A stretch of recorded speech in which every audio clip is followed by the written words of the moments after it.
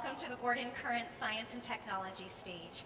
My name is Kareen, and today we're going to talk a little bit about how we can clean our water using nanotechnology. Now, to begin, I want to draw your attention to this cart. I have a tank here. I filled it up right outside the museum in Boston's own Charles River. And I'm wondering if I have any audience members who would be brave enough to drink this water. Anyone want to do that? Anyone? Really? You would want to drink this water? Do you know what's in it? So, how many people in here think it's a good idea to drink Charles River water? Any hands? Most of you guys know it's not. So what if I told you, though, that this man drank water right out of the Charles? His name is Cummings, and he's the CEO of a Vermont startup company that uses nanotechnology to clean water. And we challenged him to put his technology to the test, to use it to clean Charles River water and drink it right in front of us. And he did. And you can see he's just fine. Now, what do you think you would have to do in order to be comfortable drinking Charles River water? So what if I took this sieve here and I just kind of scooped up all the garbage off the top? Now would you be comfortable drinking it? Seeing a lot of shaking heads? Probably not. A lot of people rely on Brita filters at home. Do you guys think that a Brita filter would do a good enough job cleaning Charles River water? Seeing a lot of shaking heads? No. What about a chemical treatment like iodine or chlorine? Would you trust this to clean Charles River water to drink it? I'm still seeing a lot of shaking heads. A lot of people realize that these types of treatments probably wouldn't be sufficient to clean an urban polluted river like the Charles River that runs right through a very highly populated area. You know that all sorts of bad stuff ends up in the river. But what about a river like this? I like to camp up in New Hampshire and Vermont, and I come across these crisp, clean mountain streams, and I'm so tempted to just scoop up a handful and take a sip. Is that a good idea? No. What do you think? No? A lot of people saying no. And you'd be right, because even though we don't have to worry about chemical pollutants so much up in this area, we don't know what's happening just upstream. For example, these animals aren't very careful about where they put their waste. And it turns out neither are these animals. And there are some nasty little things in animal waste that can make us very sick that we want to keep out of our water supply. What am I talking about? There are a whole bunch of different microbes that cause waterborne disease. This is one of them. This is Giardia. It's a tiny little protozoan parasite, but if it gets in your water supply and into your body, it makes you very sick. Diarrhea, nausea, cramps. It's really quite awful. We also have to be careful about bacteria in our water. This one's E. coli, but there's a lot of other ones that cause diseases like cholera and typhoid. We want to avoid those. And we also want to be careful for viruses. Rotavirus and hepatitis, all sorts of viruses could make us sick if they get in our water supply. And these microbes do make people very sick. Worldwide, about 2 million people every year die from waterborne diseases, and countless others are sickened. The tricky thing, though, is that these microbes are much too small to see. So you can't just tell by looking at your water whether or not it's safe to drink. Not to mention that chemical pollutants, well, we're talking about molecules there. Those are also much too small to see. So that brings us to this question. How can we be sure our water is safe to drink? How can we remove these tiny microbes and chemicals that are much too small to see? Now, the answer to that question depends on who you are and where you live. Now, most of us, we don't need to worry about that. The water that's delivered to your home is safe. All the microbes and chemicals have been removed from it, and usually it's treated at a large-scale water treatment plant. The water here at the museum comes from the Cambridge Water Department, and this is how Cambridge water is treated. It starts about 50 miles west of here, out in the Hobbs Brook Reservoir. And then it travels through a bunch of pipes before it arrives at Cambridge in Fresh Pond. Here's Fresh Pond, and right on the banks you can see our water treatment plant. Now, the Cambridge water treatment plant does a few things to the water. The first thing it does is it adds a chemical coagulant. What that means is it just creates clumps of impurities. It bubbles up air through that water, so we have floating impurities that we can just skim right off the top. Now the next thing they do is they add ozone bubbles. Ozone is a molecule that has 3 oxygen atoms, and it is very toxic to microbes. It kills bacteria, viruses, and protozoa. The next thing they do is they put it through a great big activated carbon filter. You can think about it a little bit like an enormous Brita filter. And then the last step, they add 2 more chemicals to disinfect the water, chlorine and chloramine. Now these chemicals kill microbes, and even though we've already done that in the water treatment plant, these chemicals are important to add because they stay in your water and they keep those microbes out of your water as it travels the miles of underground pipe till it gets to your home.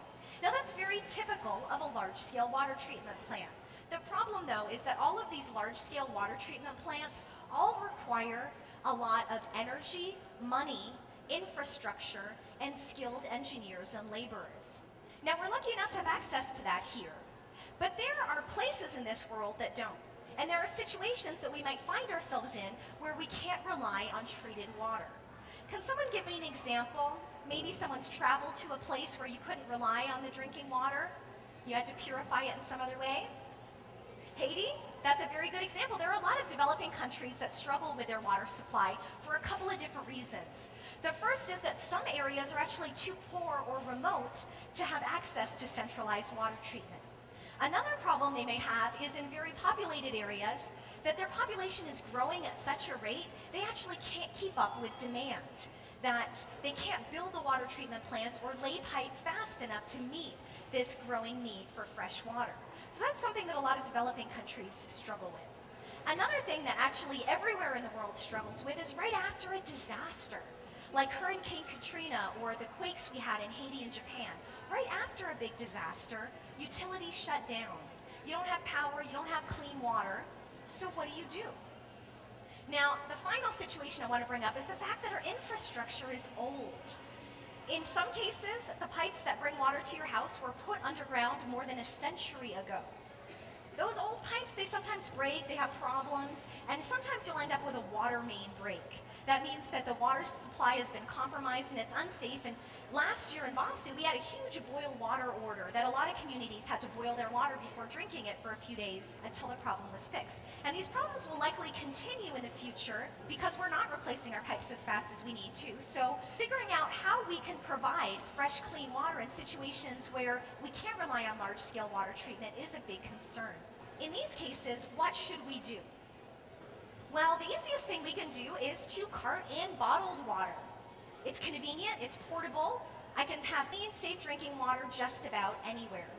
The problem, though, is aside from the fact that the production, transportation, and disposal of these bottles is an environmental nightmare in and of itself, water's really heavy.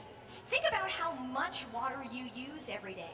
In this area, per capita water use is 50 gallons per person per day. This is a 5-gallon water jug. That means each person uses 10 of these every single day for cooking and cleaning and bathing and watering your lawn and all that stuff. So that really adds up. That would weigh 400 pounds. 400 pounds of water per person. That becomes really difficult to move around. So transporting water isn't very feasible either. So that's why there are researchers that are looking for solutions. How can we purify our water simply, easily, on the spot, right where we want to use it? Now I'm going to tell you the story of 3 different people that are trying to do that. And the common thread between these people is that all 3 of them use nanotechnology to clean their water. So the first story is Michael Pritchard. He's an engineer and inventor in the UK. And about 6 years ago, he was sitting on his couch watching TV, and he was watching the aftermath of the tsunami in Southeast Asia. And a few months after that, the aftermath of Hurricane Katrina.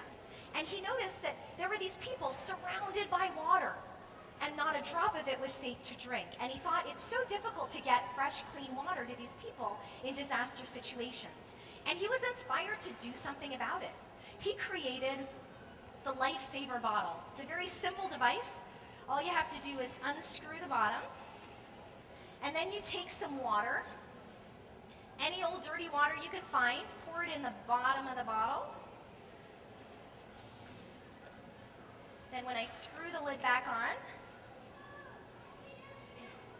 I just pump this handle a few times, and then what comes out the other end is sterile, fresh drinking water. It's perfectly safe to drink. It's been purified and cleaned. And this is a really simple device, easy to use, that you could have fresh drinking water anywhere you needed it from any old source. Now, it's a great technology, and the way it works is similar in some ways to the regular water filters we use, but there's one important difference that I'm going to talk about. So all water filters are just membranes that have holes. You can think about it a little bit like a kitchen sieve, where you pour water through, water gets through the holes, but the membrane traps everything else. Now obviously a water filter has much smaller holes because we're trying to keep out these microbes that are too small to see. So I want to talk about the microbes for a minute. I have little models of a bacteria and a virus, and if you think about bacteria and viruses as little teeny tiny versions of this, you would be wrong, because bacteria and viruses are really not that similar. It turns out bacteria are much, much bigger than viruses. If I was to take a bacteria and blow it up to be the size of an entire human being, it would be, by comparison, a virus would be smaller than that. Actually, it would be more like this little guy. Bacteria are hundreds of times bigger than viruses. Now that's important to know when we're trying to filter bacteria and viruses out of our water, because most water filters, as we can think about them, like this kitchen sieve as a model, this cup represents dirty water. I have orange beads that represent great big bacteria, and those tiny little green beads represent viruses. When I pour dirty water through a water filter, the water flows through and it traps a whole bunch of the microbes, all the bacteria, but those tiny little viruses were able to fall right through the membrane into the water. That's really what's tricky. And the Lifesaver bottle, though, has holes that are much smaller. They're only 15 nanometers in size. That's thousands of times thinner than the width of a single human hair, and it's smaller than our smallest viruses. So if I think about, by comparison to a regular water filter, the Lifesaver filter is more like this kitchen sieve in comparison. Much smaller holes. When I take another cup of my simulated dirty water and I pour it into my other filter, you can see that nothing gets through. All the microbes, bacteria, and even the tiny viruses are trapped by the Lifesaver filter. So it's a really unique technology that solves a big problem, making sure that all the microbes are removed from our water. But it does have a shortcoming. The smaller I make my holes, the harder it is to push water through. You need more and more pressure and energy. And the second problem is the holes themselves don't remove any dissolved chemicals. You need something else as part of your filter to do that. So that brings us to our next technology. This is Alan Cummings, the man you saw at the beginning of the presentation, using the Selden water stick. Mr. Cummings works at Selden Technologies, and they've created a couple water filters. The picture you see here is the water stick's big brother, the water box. Now what's interesting about their technology is they didn't invent it to provide water to people in disaster situations. They actually designed it for outer space. One of the biggest hurdles to manned space flight is bringing enough water for the astronauts to use when they're traveling in space. Water is very, very heavy, so they don't want to bring that much of it. So NASA asked people to create small, portable water filters that don't require much power and would let the astronauts reuse or recycle the water on the spacecraft. And that's where the Selden water stick was born. And Stephanie Wilson is one of the astronauts that helped test the prototype devices when she was up in space. Their filter depends on a material called a nano mesh. And that picture on the left is a microscope image of their nano mesh. And what's special about the nano mesh is the way it's woven, it actually has much bigger holes than the Lifesaver bottle, so water can flow through pretty easily. But they're still able to keep out those teeny tiny microbes because of a special material that they put in that filter. They put carbon nanotubes. This is a gigantic model of a carbon nanotube. They're long, skinny tubes made entirely of carbon. This model just shows you the shape and structure, but the real carbon nanotubes are about 100 million times smaller than this one. Very, very tiny. As I said, thousands of times thinner than the width of single human hairs. They're very small. But what's special about carbon nanotubes, or any carbon in general, is that pollutants, chemicals, and microbes like to adsorb or stick to the outside of carbon. So here I have these foam pieces. These represent pollutants, microbes, and chemicals I might find in my water. When they flow through the filter, they come into contact with the carbon and they stick to the outside. They attach to it, or as chemists and scientists say, they adsorb to it. So these tiny tubes of carbon, because they're so small, they have a lot of surface area, lots of surfaces for those chemicals and microbes to come into contact with the carbon. And the way we can weave that mesh really lets, as the water flows through, all of those contaminants to come in contact with the carbon. And it's very effective at removing everything that we want to from the water. So I can demonstrate the water stick for you. I have some polluted water right over here. I have a glass to catch the clean stuff. All I have to do is pump this bulb a few times to send water through the water stick. You can see I'm catching clean water on the other side. And it is perfectly safe to drink. Delicious. So that's another technology where we're using nanotechnology to purify our water in some new ways. The problem though with both these filters, and actually the problem with any water filter out there, whether or not it uses nanotechnology, is that we have a problem called filter fouling.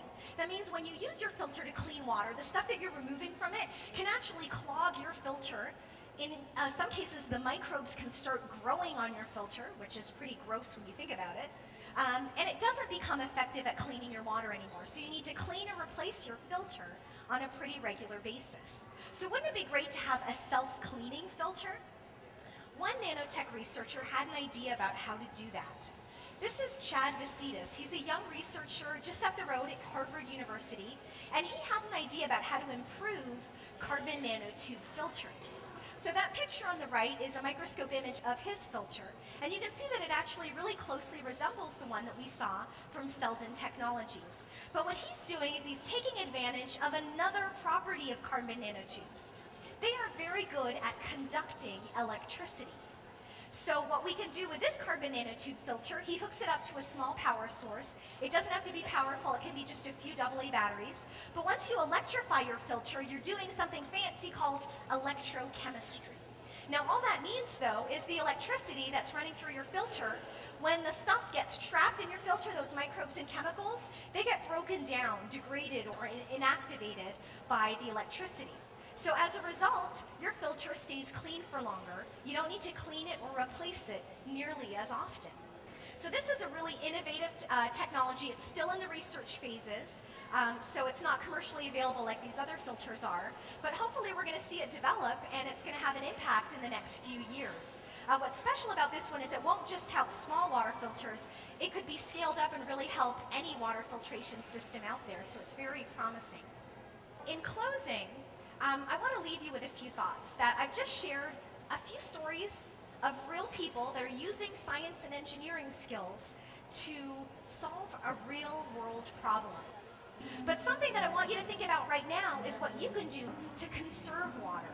Just because we have as much clean water delivered to our homes as we like doesn't mean we can be wasteful with it.